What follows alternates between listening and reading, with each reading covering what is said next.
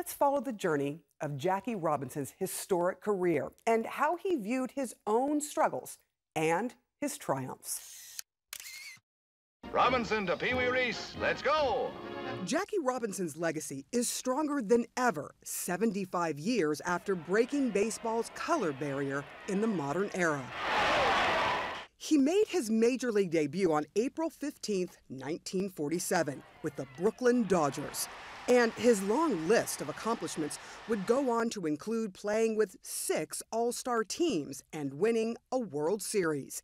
It's a single for the Dodgers slugging second baseman. But the whole time, he endured racism and death threats from fans, other players, even his own teammates. It just means that a colored man will be able to play on the same field with a white man for the first time.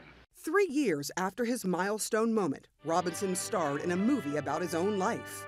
Tell me, Jackie, what do you think would actually happen if you were to get out on a white baseball field? I don't know. They might call me names. They might even beat me up. I don't mean what would happen to you, Jackie. I mean, what would happen to the colored people? Might start fights. Might even start a riot.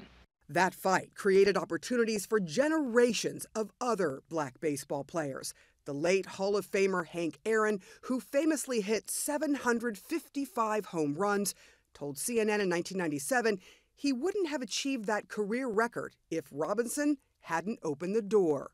It meant an awful lot to me to have played against Jackie Robinson, to have been a teammate, not a teammate, but being a teammate of his when we were barnstorming against other teams.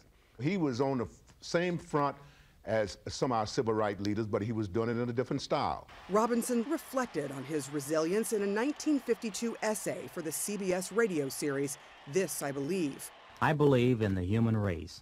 I believe in the warm heart. I believe in man's integrity.